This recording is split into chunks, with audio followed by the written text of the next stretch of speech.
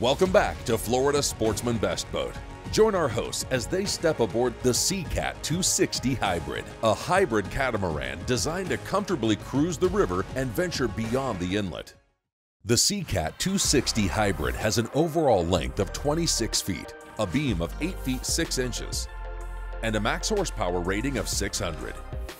Built for handling rougher waters and floating shallow, she has a draft of 14 inches, a dry weight of 4,900 pounds, and a fuel capacity of 120 gallons. Now, let's hear more from our hosts. George, Rick, today we're on the SeaCat 260. And first thing that came to my mind was, you got a bay boat and a catamaran boat, and the styles just combined together and became one. You know what? You're right, Lori. One of the disadvantages of a lot of bay boats is having enough room inside. They're skinny and they're limited. One of the great advantages of cats is having so much interior square footage. I'm anxious to see how they added the square footage to this and how they used it on the SeaCat 260. That's a good point, Rick. And you know what? It seems like we run a lot more cat boats. I mean, year after year, we see more and more of them, and I've run a bunch of them. I've never run one that was really an inshore boat. So I'm curious myself to see how this thing's gonna do. The ocean on this day was not cooperating due to a hurricane swell, closing the door to the Jupiter Inlet, but we found what we needed inshore to gain confidence in the 260's ability. The ride on the model we tested was that of a high-performance boat capable of extremely high speeds due to the power choice. This boat can be rigged with as little as a pair of 140s and up to 600 horsepower, which is exactly what our twin Suzuki 300s provided. A top speed of 65 miles an hour seemed much faster, and at a cruising speed of 38, we were seeing 2 miles per gallon.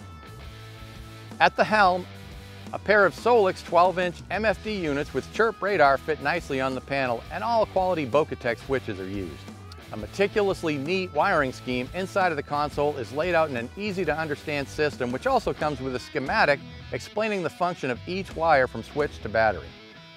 A twin LeBrock seat set in front backs up to a roomy tackle center rocket launcher in the cockpit. An interesting design feature on the 260 is the way these boats are set up with independent batteries and fuel tanks for each engine. This allows you to always have the security of knowing that you'll have one engine to get home on if the other one fails. The design of this hull is such that the 260 will easily handle running speed on a single engine, so you're not limping back to the dock at trolling speed. What happens when you're dealing with a beamy cat boat? Well, for starters, Lori and I were sitting up in front of the console on this seat up there. Plenty of room, much more than you'd see on a 26-foot V-hull. Any boat that's fishing in shallow water has got a platform for somebody to stand up there and cast.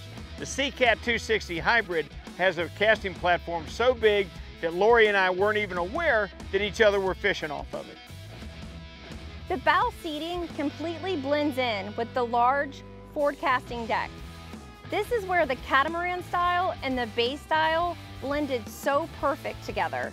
Having the catamaran style gives you the 8.6 beam throughout the entire boat. There was no waste of space today. There is storage under your port and starboard lounge seats, storage under the step up to the bow, and multiple storage compartments on the bow deck.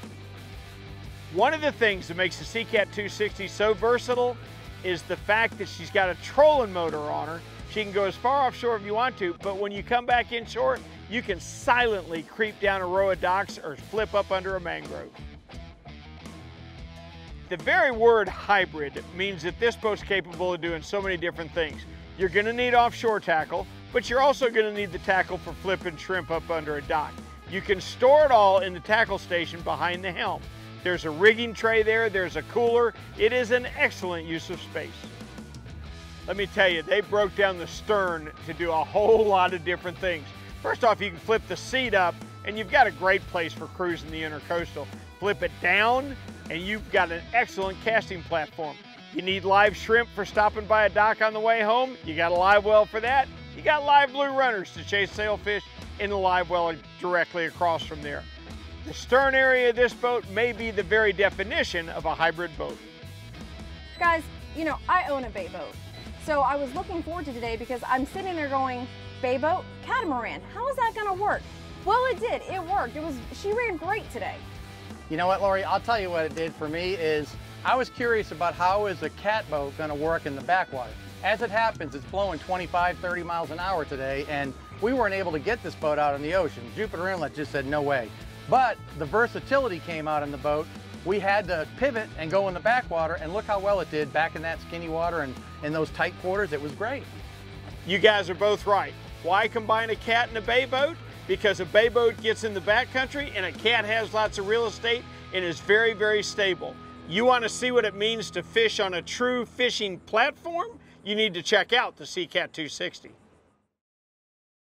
When we return, our hosts examine a sturdy fishing platform with a beautiful finish, the Glassstream 280 SCX. This segment brought to you by FWC, the Florida Fish and Wildlife Conservation Commission.